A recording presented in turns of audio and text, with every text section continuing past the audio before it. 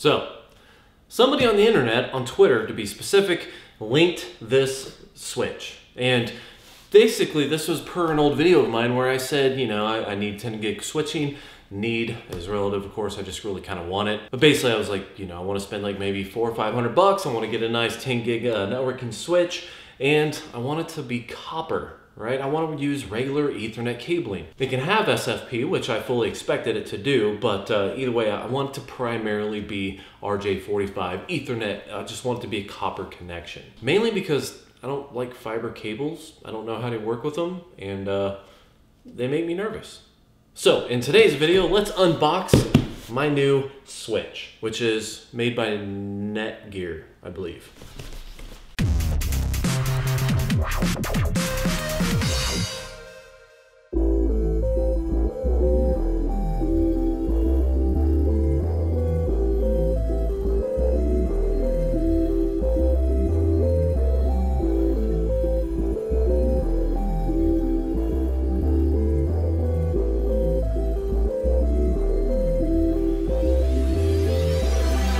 In a box!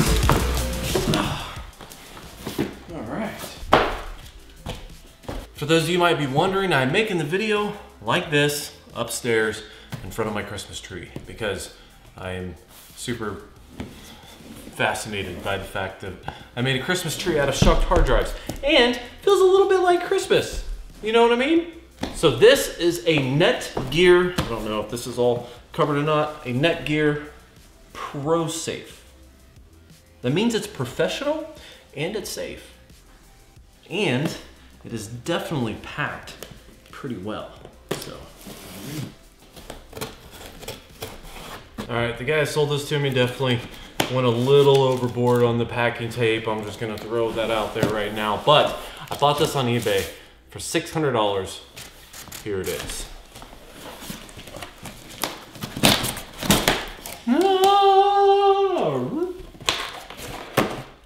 More packing stuff. Oh look, I get a CD. Netgear Pro Safe XS728T. It's a burnt CD. Totally not a virus. There's no way. And I don't even have a CD player. I think I have like a USB DVD reader actually. I'm gonna have to whip out some old technology to read that. Now before we get to that, looks like he printed off all kinds of stuff as far as simple configurations and some default passwords and things like that. Probably just stuff right from the website, so that'll help me a little bit. He also sent me off an eBay packing list, so I'm not gonna show that. Obviously, that's personal information. So here we have it.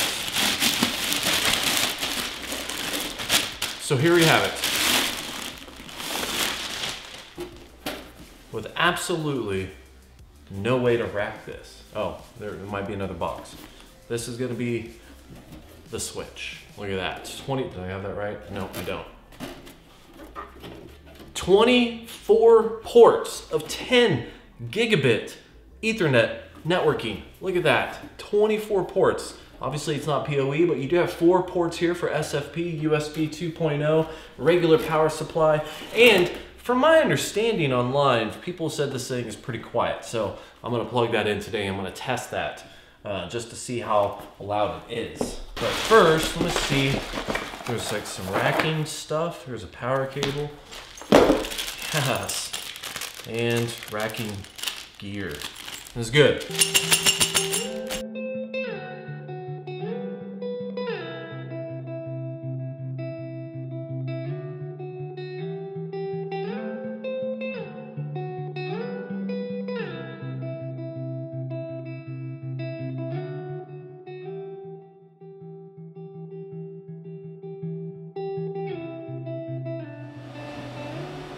Okay, so this is a smart switch, right?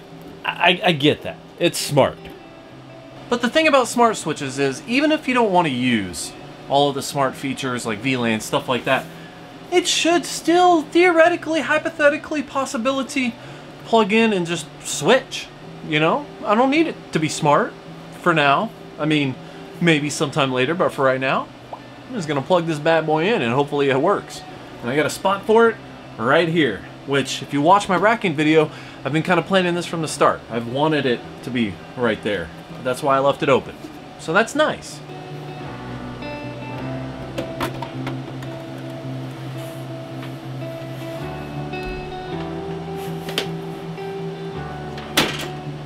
There we go.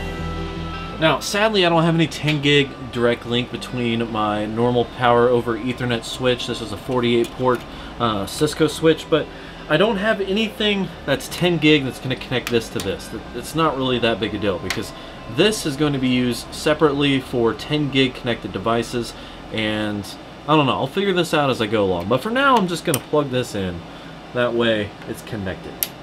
Just to get that going. I'll figure out the rest later. Now, as far as like actual 10 gig connected devices, I only have two going right now on my network, which is my main computer Loki and my main like workstation, my just regular computer, which I didn't actually name my regular computer, but that's the only things that I have really 10 gig. And up until now, really, it's just the direct highway. Works great, you know? It's a single lane highway.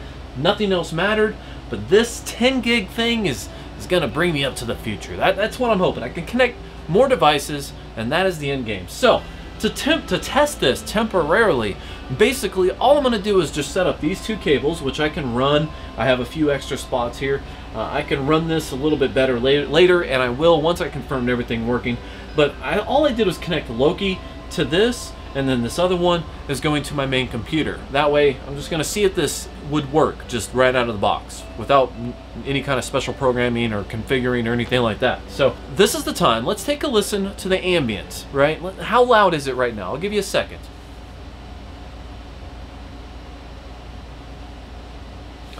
Okay, so now that we have a baseline, let's plug in this switch and see if it is noticeably louder than the rest of the stuff running in my server rack.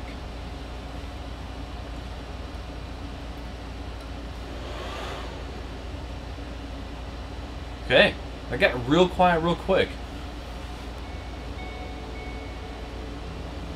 Basically, just to hear this, I gotta put my ear right up to the exhaust fans on the side. So this thing is super quiet, which is a huge bonus. For me, I kind of got a lot of other stuff going on, but it's not terribly loud, so I didn't want to add like a very loud, whiny, noisy, you know, switch to the setup, which is kind of why I got this, because online everything said it was pretty quiet, and I can confirm it is quiet. There's no way to hear it over the other junk I have in this thing. So now that that is booting or booted up, let's jump on the computer and let's see what my speeds are between it. Usually I get like, I don't know, like 5 gigs per second when I do a little speed test using the speed test Docker. So it's like 4 to 5 gigabits per second.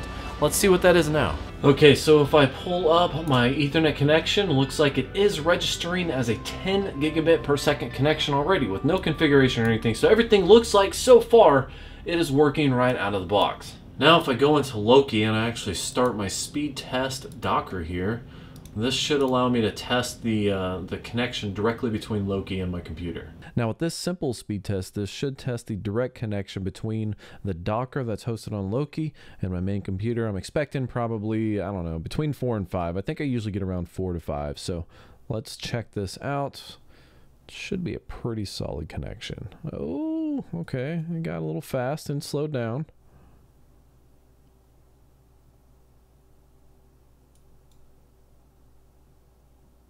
All right, not bad. Let's run it again just to make sure.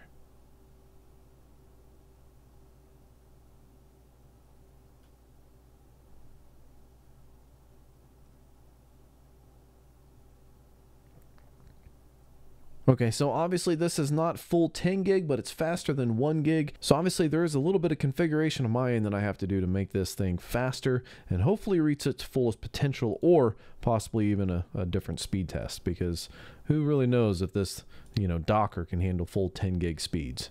And that is really all there is to it. Basically today I just wanted to verify that this smart switch that I got off of eBay for $600 would work out of the box without needing any kind of additional configuration, just to run as a dummy switch, which in the past I've messed with smart switches before. I have a smart switch now and they do plug in and they work as a dummy switch usually by default, so I didn't really have any major concerns with it, but it was something that I wanted to get plugged into the network. See how loud it was another test that I wanted to run today. I want to see if it was going to be something that would just whine super loud. But if you guys want to learn more about this switch, I will link it in the description down below. I will actually link to my Amazon affiliate link if I can find it. But just keep in mind that I actually bought this thing off eBay. Someone linked it. It was like, hey, here you go. This is what you're looking for. And I bought it. So thank you to that person for sending me the link. It literally is exactly what I wanted. Maybe $100 more than what I really initially wanted to spend, but now I have 24 ports that are 10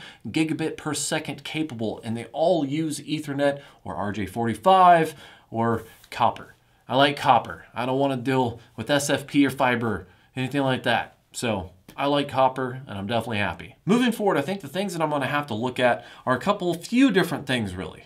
One, can I connect multiple connections from the 10 gig switch to my Cisco switch to help aggregate some of that bandwidth? So specifically, if I have some things routing through it that are, bandwidth intensive, but they do want to communicate with other devices on the network, can I use maybe 2 1 gig connections and have the switch automatically, balance that out? I have 2 smart switches, so even if they don't work like that out of the box, I feel like maybe there's a chance that I could go into the system and maybe configure something like that. If you haven't figured this out by now, I'm asking you, the community, post down below if you know this is possible for sure. I enjoy networking and buying things and hooking them up and seeing how fast I can get them, but that does not mean I know exactly what I'm doing, so any help is appreciated. And the second thing I'm going to have to do is find basically something with either an SFP, because I do have the option, or preferably an RJ45 10 gig uplink to a little micro switch, probably like an 8 port, because I want to be able to run that to my computer room. Because what I found in the past is that I'll hook up, my main computer, usually a test bench, sometimes another computer.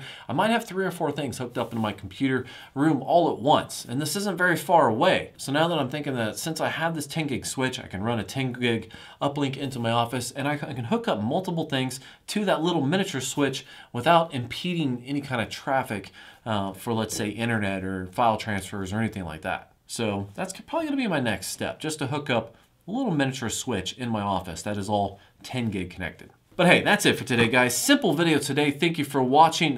Holidays are coming up, Christmas. I got some things in plans, but I've also been dealing with some stuff on my own end. So look for another video. I got a couple things planned, but stay tuned. Subscribe below. Happy holidays. Thank you for watching. Like and subscribe, and have yourself a fantastic day.